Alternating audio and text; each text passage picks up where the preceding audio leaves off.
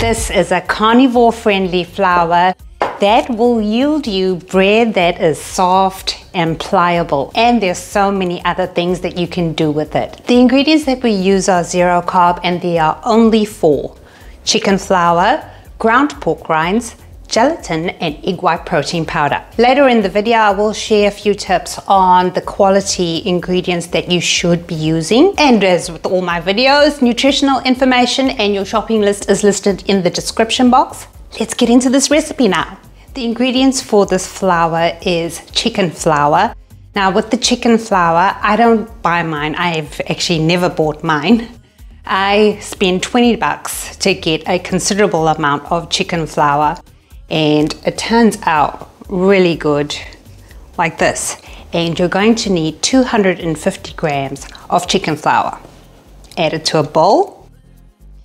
Now the next ingredient is pork rinds. This is pork rinds that have been ground and sifted, and we have a fine sandy texture if you like. 125 grams of ground pork rinds. The same amount for egg white protein powder.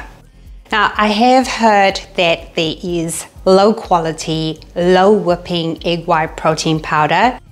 If you use that, it's going to compromise your baking and your cooking. So try to get a good quality, high whipping egg white protein powder. I highly recommend the one from Rose Valley Farms. And as I said before, 125 grams. And the last ingredient is beef powdered gelatin, 48 grams. Now you're going to mix this really well. Take your time, making sure that when you're done, it is one consistency in color and it is devoid of lumps, as best you can. The other tip I want to give you is it's best to measure out your ingredients in grams. Don't use cups. Okay, I live in Australia and it is actually different to American cups. So for a surety, use grams. Now all the way I've been using my whisk, and I spent about 3-4 minutes just mixing up this flour.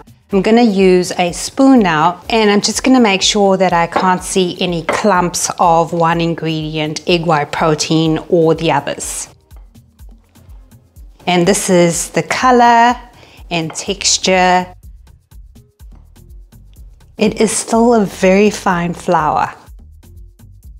Okay, this is not a one-to-one substitute for regular standard flour. I will provide you with recipes to go with this flour that are going to work, aka the bread that I showed you early in this video. And to store it, obviously there are meat-based powders in here, so you want to store it in the freezer. I use mine straight from the freezer. I don't let it defrost or anything like that, and the recipes work. Well, I hope you get to make your flour, and I will be preparing some savory solutions for you.